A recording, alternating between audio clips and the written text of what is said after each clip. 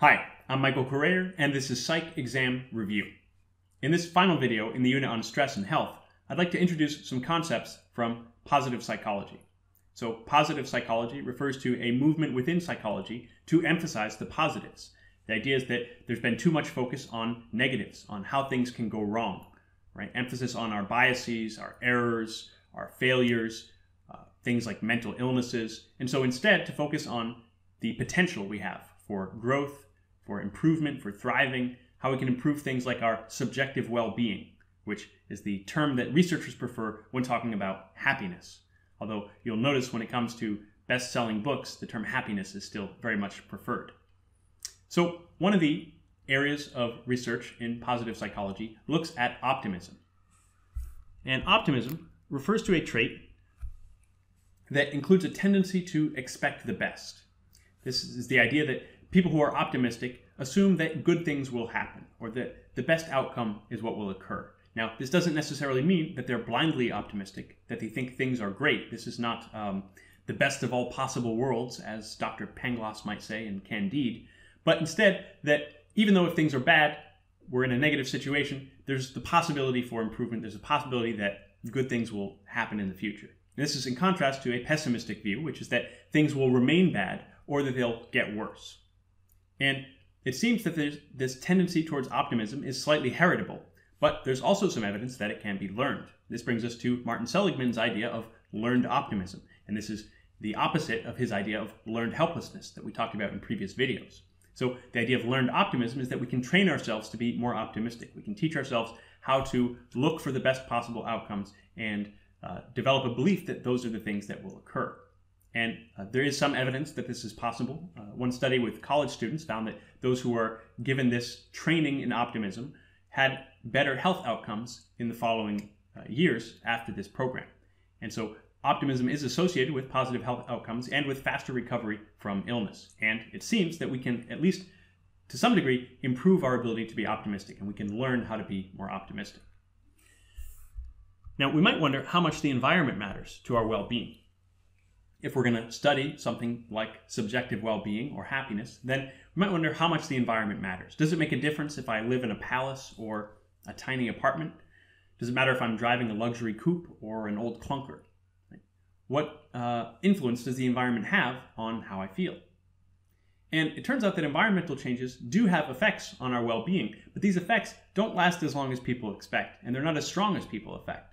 And one of the classic studies of this looked at lottery winners and paraplegics. So people who had won the lottery within the past year, or people who had become paralyzed in an accident in the previous year.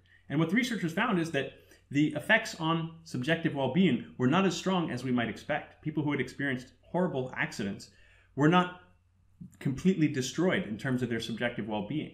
They were certainly feeling worse. They were less happy overall. And people who won the lottery tended to be a little bit happier.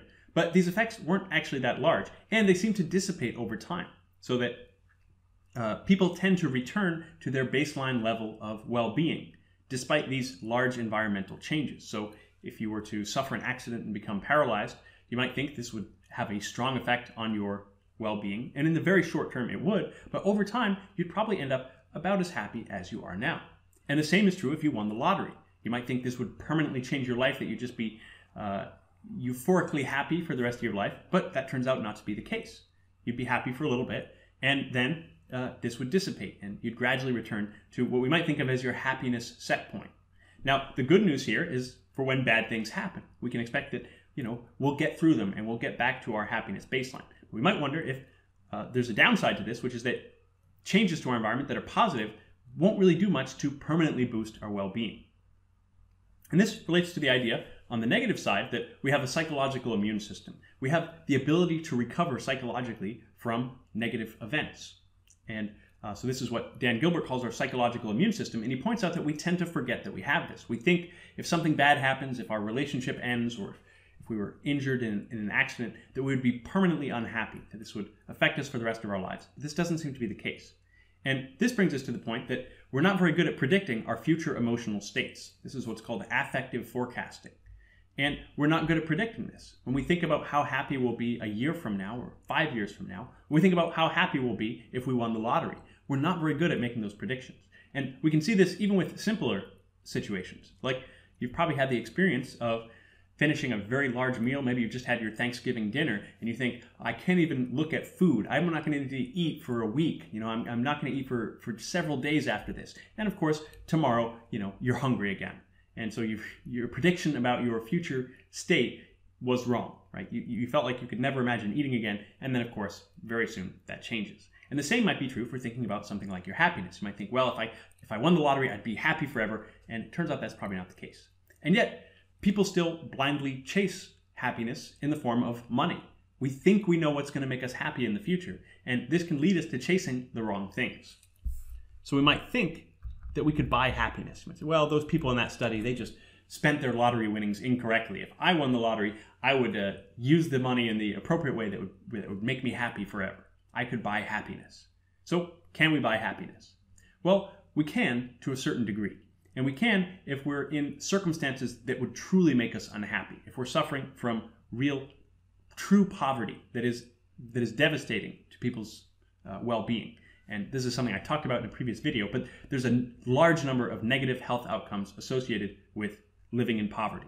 And getting money in this situation does actually improve well-being in a measurable way. We can see that as people who are living in poverty get more money, they have boosts to their well-being that last.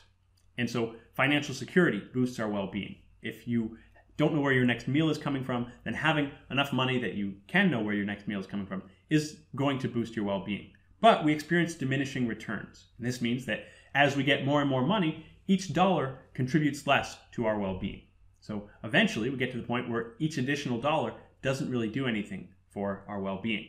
And this brings us to some research by Daniel Kahneman that has suggested that this improvement in well-being seems to flatline somewhere around $70,000 to $75,000 per year, at least for people living in the United States.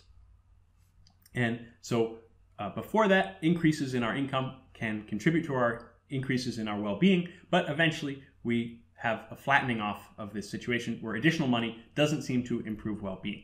And this brings us to the idea that, well, of course this would be true. We should think this makes a lot of sense because money doesn't solve all of our problems. And we all know that, and yet we still often chase more money thinking it's going to make us happier.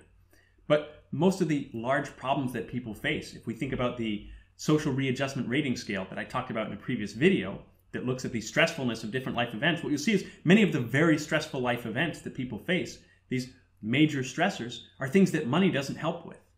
If you're going through a divorce, or if a friend or family member dies or is very ill, or you get diagnosed with an illness, these are things that money isn't going to solve those problems. And so thinking that if you just had more money, you'd always be happy doesn't make a lot of sense. And yet we still chase money. So why do we do this? We always feel like we need more. If we just had a little more money, we'd be happier. This brings us to what's called the adaptation level phenomenon, or it's also referred to as the hedonic treadmill. This is the idea that we continually adjust to our environment. So we have new positive experiences and new surroundings, and these improve our well-being in the short term. They give us temporary boosts, but it doesn't last. And the reason it doesn't last is that we adjust so quickly. So as you begin earning more money, your comparisons start to change. So you might think if you're earning $25,000 a year that, if you were just making $75,000 a year, then that would solve all of your problems. You'd be so much happier if you could just make $75,000 a year. Then, of course, when you get to the point of making $75,000 a year, your comparisons start to change.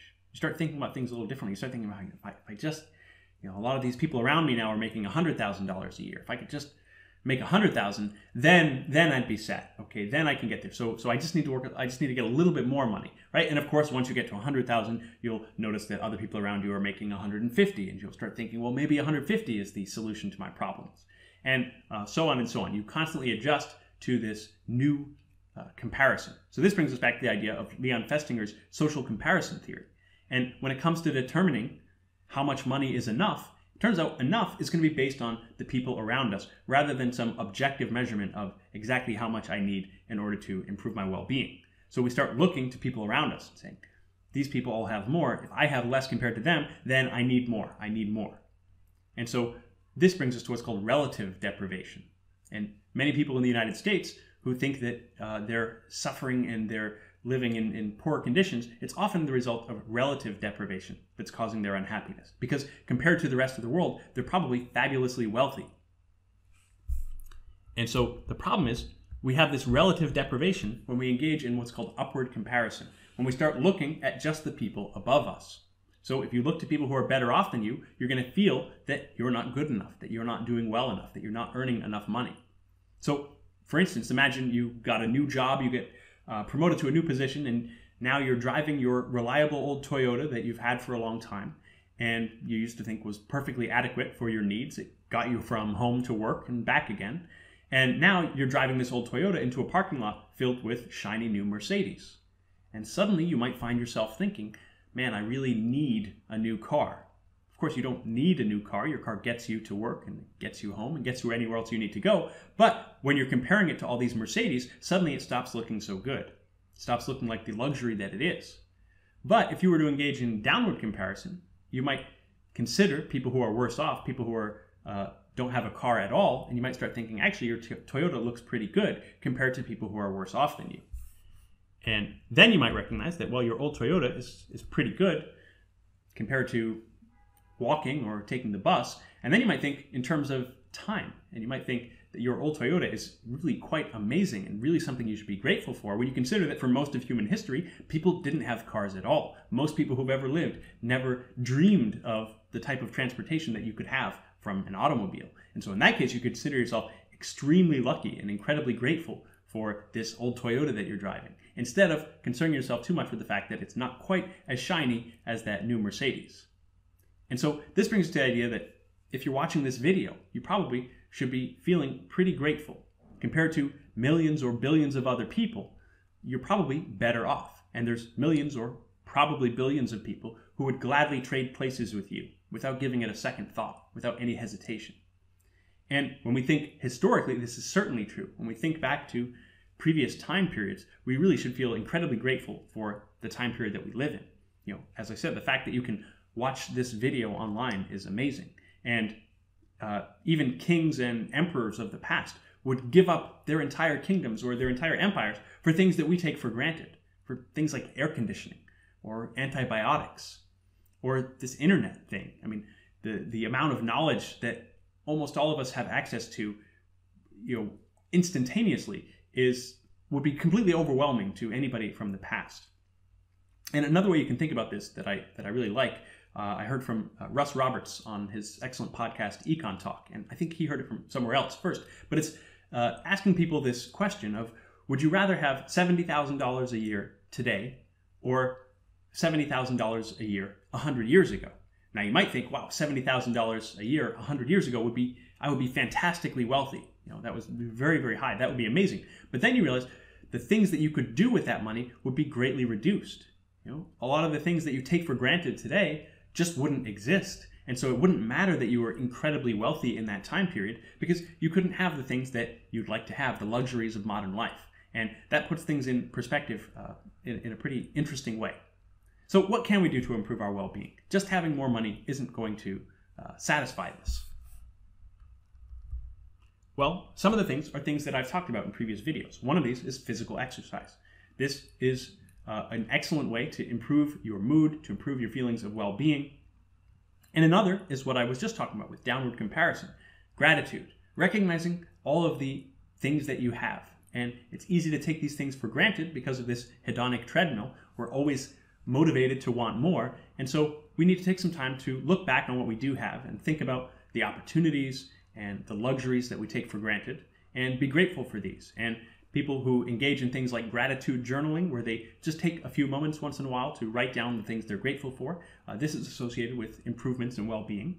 And we also have another behavior that we can engage in, which is acts of kindness. If we do something nice for other people, recognize that that helps us to feel good, and hopefully it also helps them to feel good too. They see the world as a kinder place.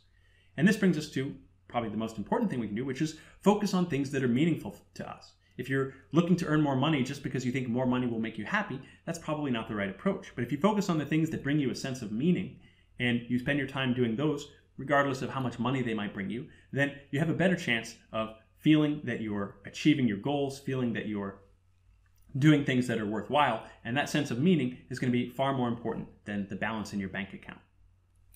And this brings us to how I might summarize all of the ideas in this stress and health chapter, which is to go back to the idea of allostasis and to think about balance. So allostasis I mentioned as this different way of thinking about homeostasis. So homeostasis was the idea where we have some optimal state that we want to maintain, and so we will do things to maintain that state. But allostasis points out that the optimal state is always changing, that something like your blood pressure always changes what the optimal state is. If you're sitting on the couch, there's a different optimal blood pressure than if you're sprinting. And so the optimal state is always changing, and that means we need to constantly be adjusting our blood pressure in order to meet those demands. And so the same can be applied to all sorts of other situations. We could think about our level of perceived control. How much control we want to feel is going to be changing depending on the situation. There's going to be an optimal state, but it's not always in the same place. Sometimes you want to perceive more control to feel that you can do things, you can accomplish what you need to do. Other times, the chaos and instability of life means that we have to recognize there are things we can't control. There are things that are out of our hands, and there's nothing we can do about it. And we need to be willing to accept that. If we think that we need to control everything, then that's not going to be very useful in some situations. On the other hand, if we feel we have no control, then we're entering into learned helplessness, and that's also a negative. So we need to find that balance depending on the situation. We need to find a balance between challenging ourselves, exercising, challenging ourselves cognitively, and overwhelming ourselves, making it excessive. We need to find where's the balance between those things. We need to balance our desire for social support and social capital within our groups and our communities. We want to cultivate these things, but we want to make sure we're doing it in a way that doesn't lead to the extreme, where we start shunning outsiders or attacking them because they're not part of our group. We want to look upward occasionally. We want to engage in upward comparison because that's how we see people who are motivating, people who are inspiring to us. You see the people who are doing better than you are. And hopefully that inspires you to work harder, to try to accomplish more than you thought you could. At the same time, you want to do that without feeling this relative deprivation, without feeling that you're just worse than everybody else. If you're constantly looking upward and never being grateful for what you have, then that's not necessarily a good thing either. And that brings us to the last point, which is gratitude. We want to engage in downward comparison. We want to look and see that we're better off than so many people and that they would gladly trade places with us. We want to do it without developing a sense of superiority. We don't want to feel that we are inherently superior to these people, but we want to recognize that we're lucky for what we have and that we're better off than we could be. And if we can apply all of these ideas and find a balance between all of these things, I think then we'll find more meaning in our lives and hopefully we'll improve our sense of well-being. So I hope you found this helpful. If so, please like the video and subscribe to the channel for more. Thanks for watching.